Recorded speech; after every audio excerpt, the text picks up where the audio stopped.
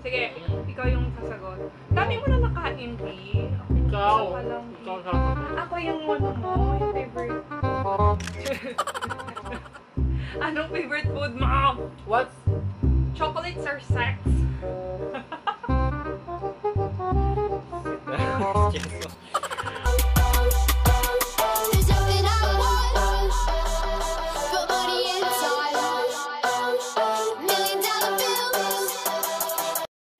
Hi guys, welcome back to my channel. My name is Maki and this is my husband. Hi. Stephen. First time mo. So we have here Maki. Anong gusto mo? Maki or me?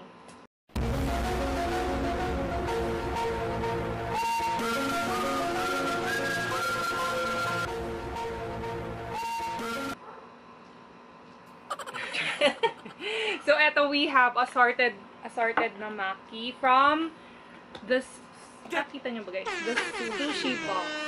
So this is assorted Maki. This one is cheese bomb with ang tawag dito?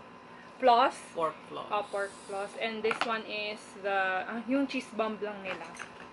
And we have spicy mayo and barbecue sauce or teriyaki. Mag-answer pala kami ng questions and then mag-eat. Mag-eat na agad. Where did we meet? Saan tayo nag-meet? Sa basketball court. Okay. During, ano ba? During ITM days.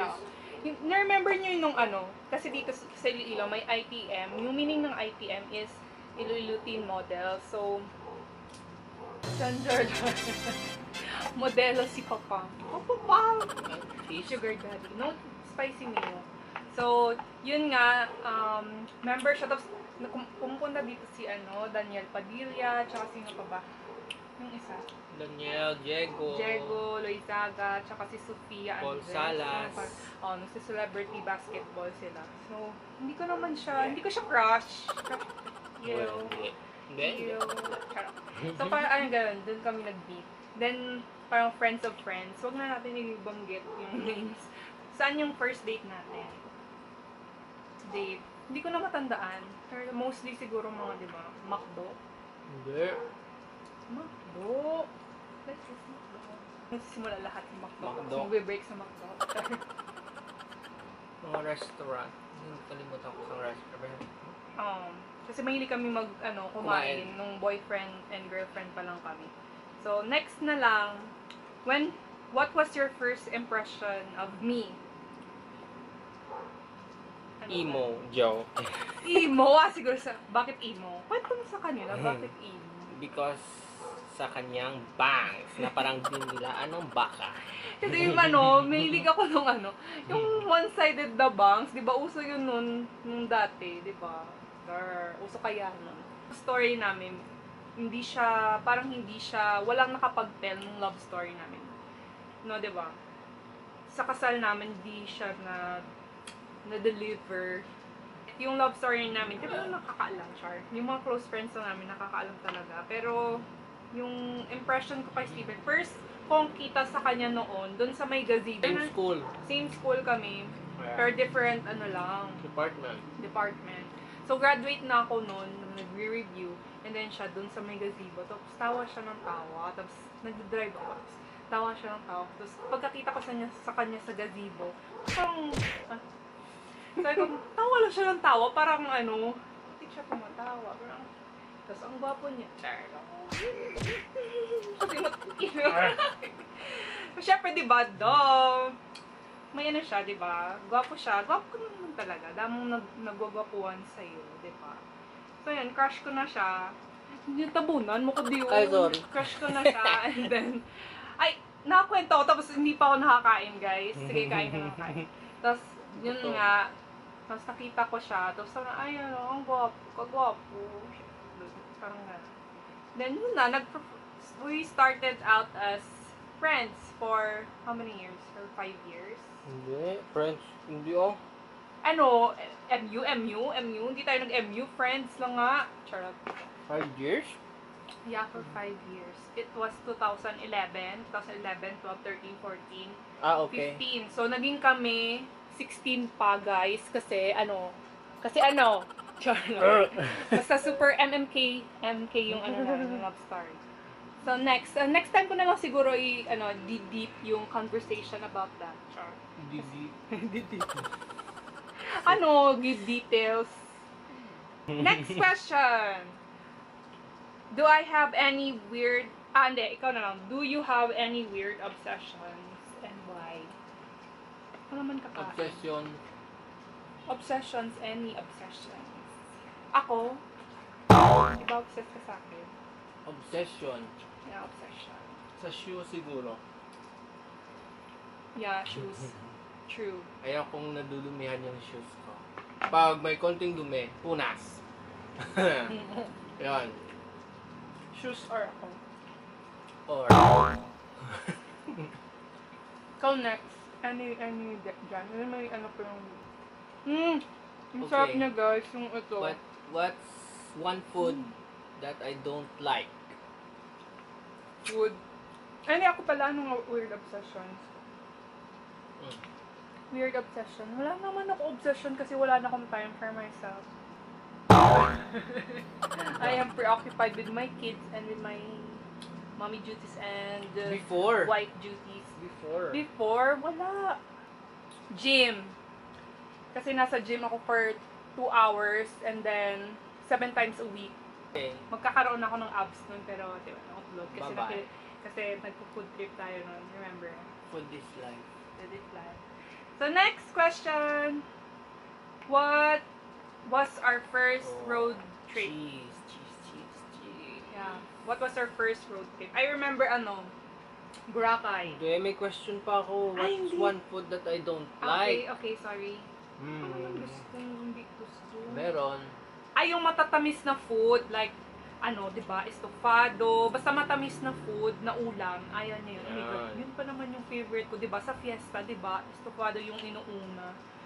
Sa kanya, ayaw niya ng matamis na food, like, ano pa ba, yung Korean style chicken, yung mga matamis din yun, teriyaki, matamis din yun, ano pa matamis. Basta yung mga matamis na food.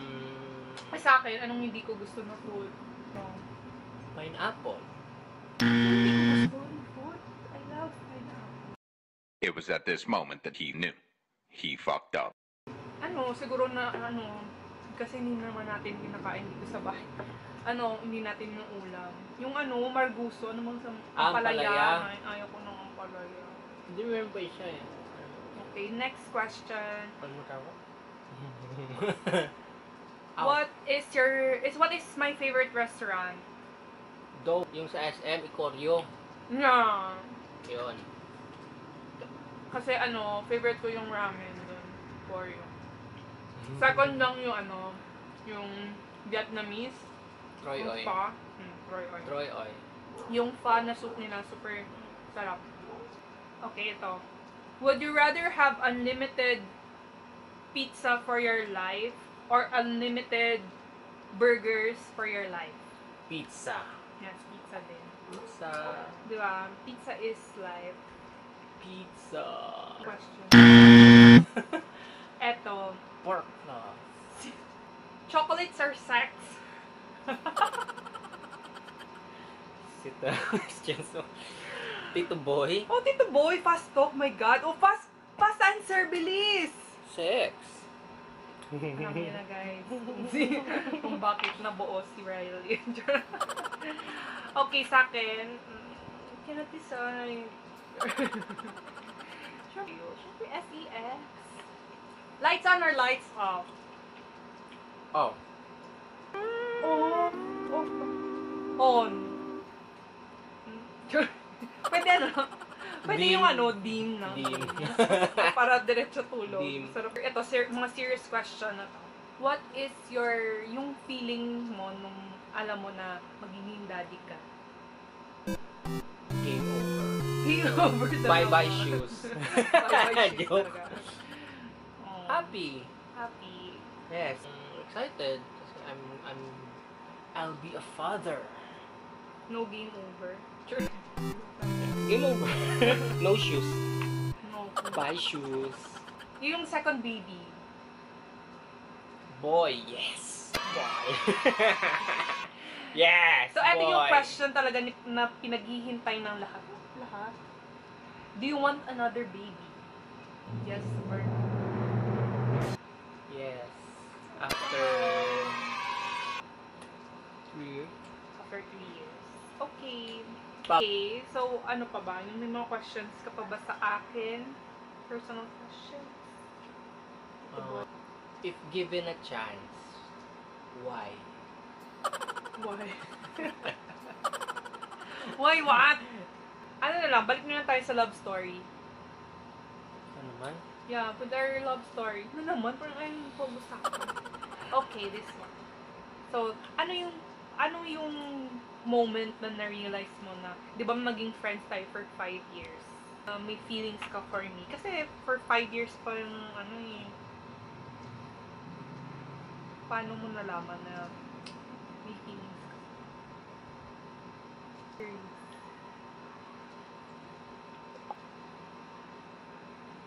Siguro nung nagka-boyfriend ka na. So, dapat magka-boyfriend pa ako para ma-realize mo? Well. So, yun guys, kasi nasa Manila ako noon and friends pa kami nito. Super friends kasi kami.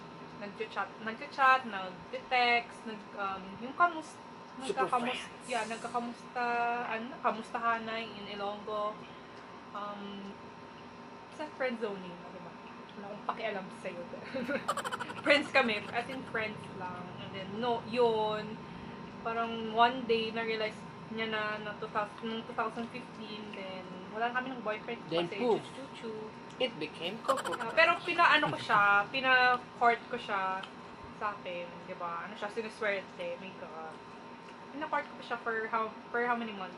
3, 4 months? Parang gano'n, 3 to 4 months or 5 months.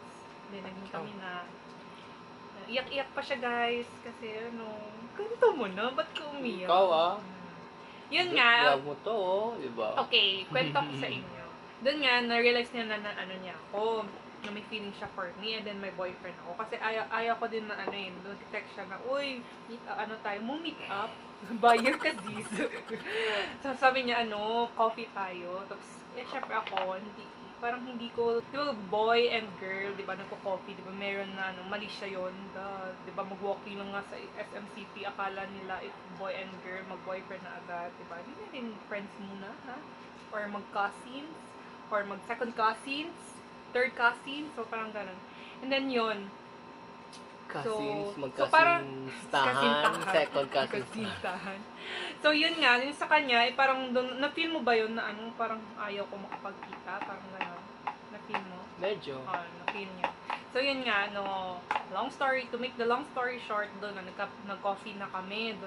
Sa coffee, nagsa-story siya na yung friend niya daw na may gustong babae, tapos parang yung babae may boyfriend na.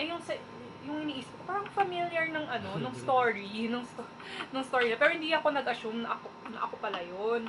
So, yun nga, tapos ng coffee, tapos ng story niya, magpapa-advise siya sa akin kung anong dapat gawin ng friend niya, parang ganun. So, nag-advise din naman ako. Tapos, hindi ko na ma-remember kung anong in-advise ko sa kanya. So, after nun, pumunta kami nung sa car, tapos, parang drop off, umiyak na siya. Tapos, umiyak to. Yun pala, yung sinustorya niya sa akin, na friend niya daw, siya pala yun. Sinustorya? Kinukwento? Kinukwento niya. Ang hirap! Kinukwento niya nung about sa friend niya, siya pala yun, tapos ako pala yung girl.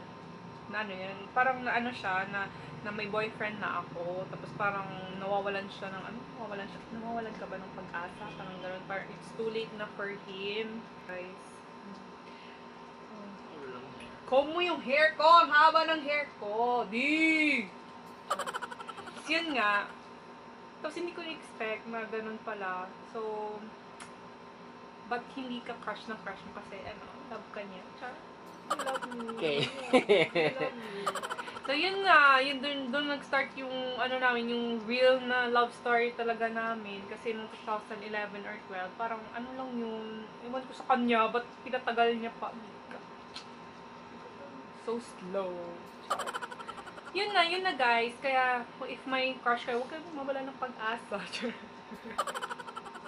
Makakamit nyo din ang tagumpay. So, ganun na, no? Yun ang story. Tapos nyo, if you have questions, please comment down below kung anong gusto nyo gawin namin. Or kung may questions pa kayo, we will have another Q&A video. Yeah. Napilitan lang siya, guys. Kasi ayaw niyang magganito. Pero nag-artista din naman. If you have any questions, na-answer namin next video. So, comment lang below. And, ang sarap ng sushi, guys. You can message them sa Facebook page nila sa Barak Nuevo. And meron din naman sila sa ibang lugar. And that's it for the video. I hope you like it, guys. And see you soon. Bye-bye. Mwah! Bye!